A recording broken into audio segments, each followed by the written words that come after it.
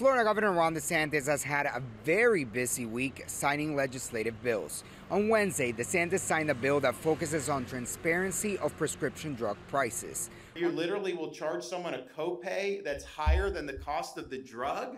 How is that something that's fair? If there was transparency on that, you would never get away with that. The only reason they get away with it is because it's opaque. On Tuesday, DeSantis signed an anti-environmental, social, and governance bill known as ESG. They have a vision.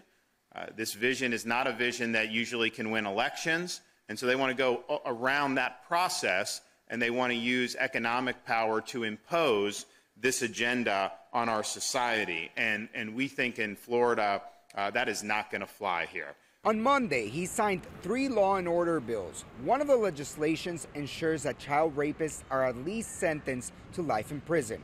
Another limits pre-release for those facing, quote, dangerous crimes, and the third raises fentanyl penalties. You do need to hold the people accountable who are dealing this stuff, and they need to be treated like murderers. This week, DeSantis' appointed board at the Central Florida Tourism Oversight District, formerly known as Reedy Creek, has countersued Disney after the entertainment company sued DeSantis, claiming that he's trying to hurt their business. And speaking of Disney, an article from American Greatness claims, quote, shortly after announcing it is suing Florida Governor Ron DeSantis, Disney blocked pedestrian access to and from the U.S. Armed Forces' flagship resort in the continental U.S.